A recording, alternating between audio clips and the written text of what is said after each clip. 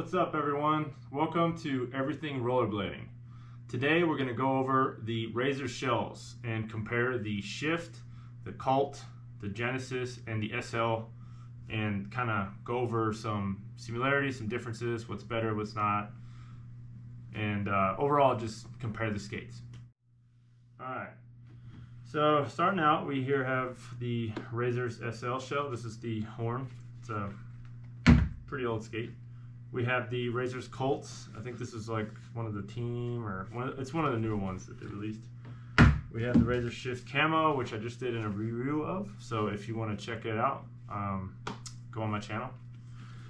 And I have the Razor's Genysys. I believe this is a limited edition or something like that. They just re-released. But yeah, so we are going to do some sole plate comparisons. We're gonna do, I even got a scale. I do centimeters and kilograms, so I apologize, but you can always just convert it on Google. All right, so to start off, we're gonna do the SL as our base, and then we're just gonna compare everything to the SL. The reason being, it's probably the most common skate, everybody knows it. Yes, it's my favorite, but we're just gonna go off of that. So, looking at sole plate sizes here, sole plate and negative, you can kind of see right off the bat, they're not really that much off. The negative is probably smaller on the Cult, and the backside plate has a much better groove on the SL than it does on the Cult. Now, that being said, the Cult might be the fastest skate grind-wise that Razor's has because of these little rivets that they drilled in. There's less surface area touching the ledge of the rail, and so you just glide. All right, next up, we got the Shift. Now, the Shift is noticeably a bigger sole plate. You can kind of just, you can eye it. Now, I can do my millimeters over here, and I'm seeing 4.2 almost in the back end, and here I'm seeing 3. I'll be generous, 3.9. And then front of the backside plate, we're looking at almost 4.1. Front here, we're looking at almost 4. So there you have it. Definitely a bigger sole plate.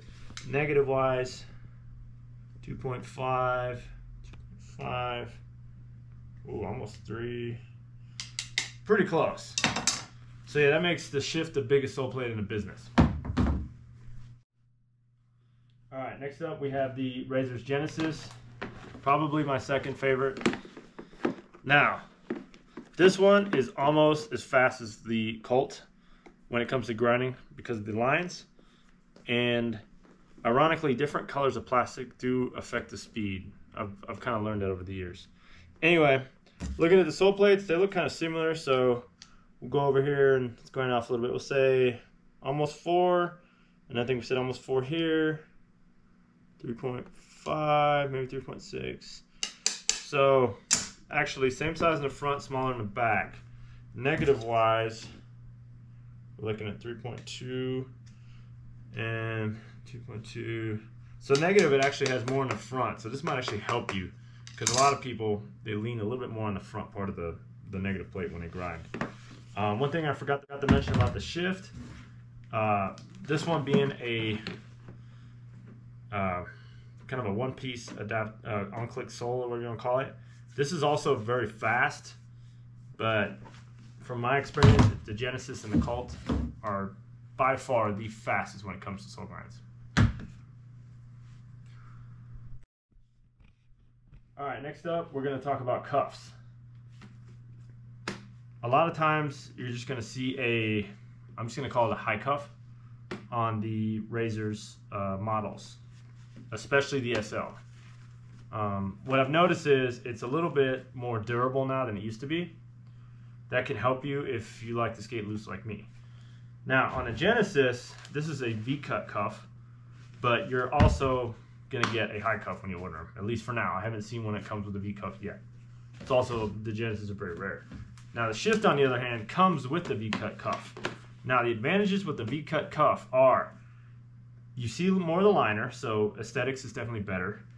The way that the plastic is enforced actually makes it less bendable and more sturdy, ironically. So it gives you a little bit more play in the back, but it actually holds your foot in more.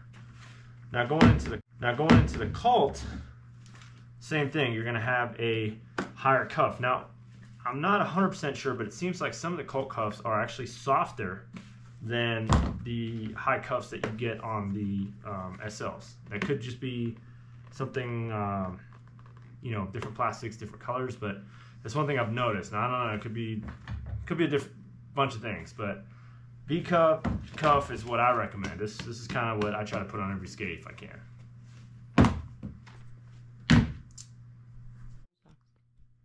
Okay, so here's kind of a closer look at what I was calling the high cuff. This is off the re-release SL Reds.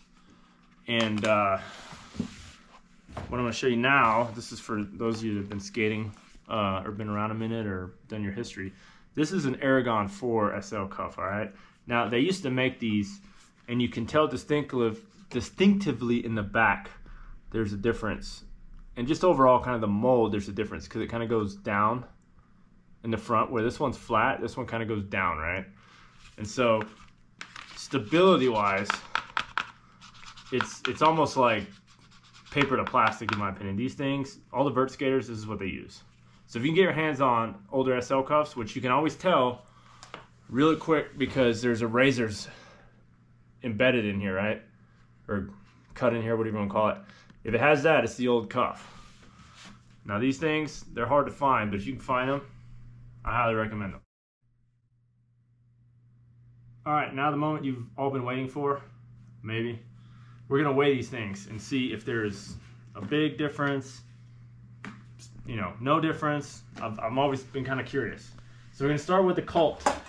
So the Cult is right around, we're gonna say, let's go just round up. So we'll do 2.1, or I'm sorry, 1.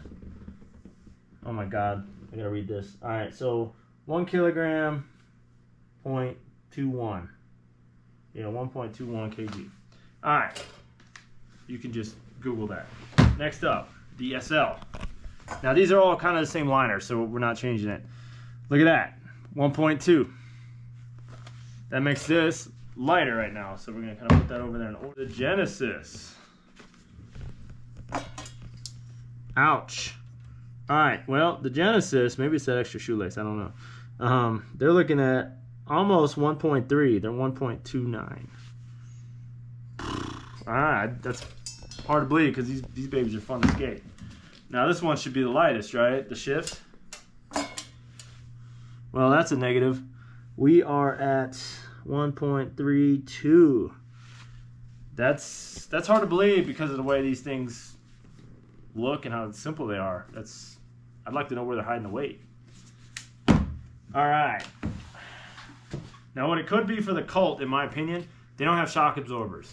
That could be one of the things now that I'm thinking about it. The rest of these babies got the shock absorbers in them. I've checked, don't worry. But yeah, so the shift being the heaviest, next being the Genysys, and then going to the SL and the Cult. So Cult skaters, you actually might have a small advantage there.